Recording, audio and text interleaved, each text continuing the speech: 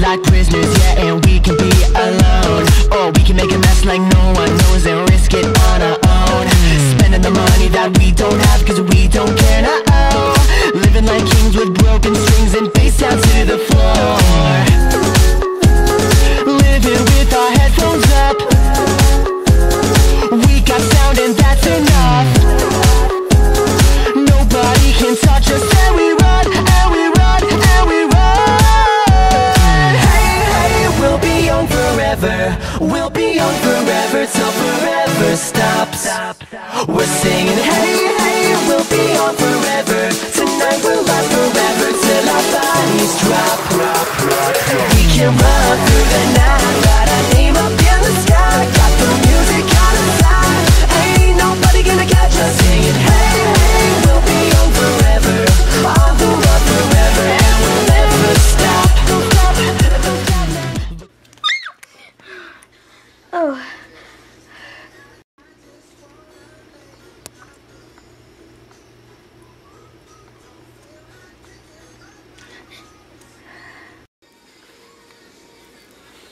It's after 7, honey. You must have slapped the off button on the alarm clock in your sleep. Well, you can't be late for school again. I know. Ever since I turned 12 in August, I've had serious trouble falling asleep. I'll toss and turn, my thoughts tumbling, and I won't drift off until dawn. And lately, my dreams have been haunted by those glowing red eyes. Let me open your drapes, sweetie. Okay. Oh, would you look at that ugly day? Clouds. And it's raining. Yay, another beautiful day, Mom. Okay, I realize that most people say my parents, Gabby, and pretty much everyone normal prefer warmth and sunshine. But gloomy weather suits me best. I've always felt a little bit different from other people. Period. Sausages and eggs for breakfast. This ugly quilt and comforter, if you want to know, was picked up by my mom. She said that my room was too gloomy, so she painted the walls light pink, and she got me new comforters. Of course, I wasn't happy about that. I like dark, mysterious colors, and purple, and basically stuff like that. Let's get out of bed.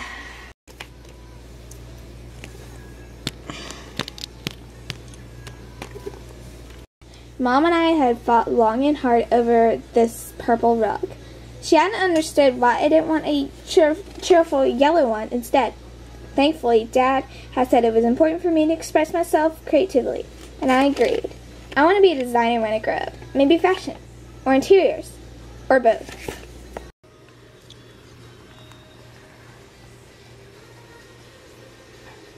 My mom probably won't approve of this look, but who cares? I mean, it's my look. Time to face the day.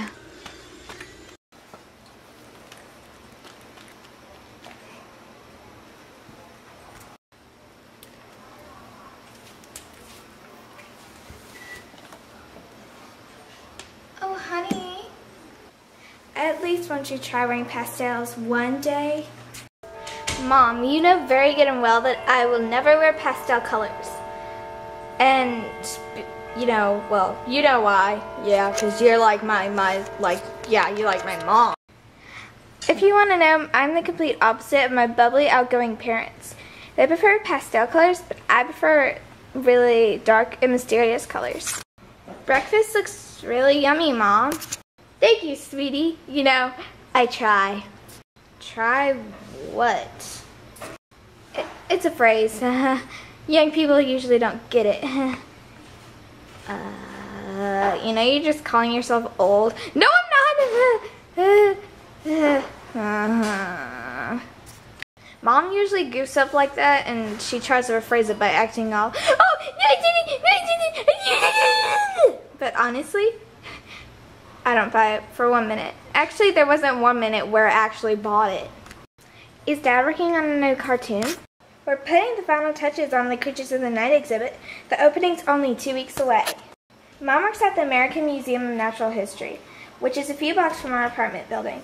The museum is most famous for its dinosaur bones, but it also hosts cool exhibits on things like butterflies and sea monsters. Mom is in charge of these exhibits, and every time one opens, she and Dad go to a big party at the museum. This year, for the first time, Mom was allowing me to attend the opening gala too. I couldn't wait. And you better not forget about our special guest arriving this evening. And who would that be exactly?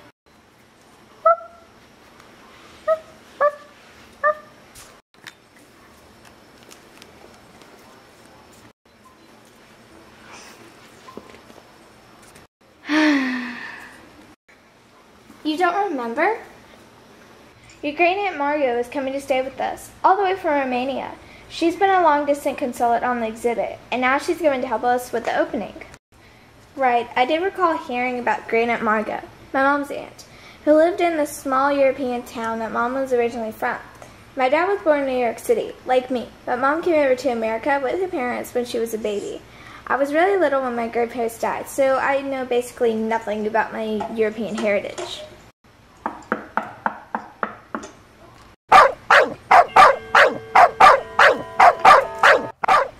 Gabby. Hey, people. Every morning, Gabby comes to pick me up so we can walk to school together. Unfortunately, she often ends up going ahead without me because I can't wake up on time. Gabby is extremely punctual. Good morning, Miss Paley.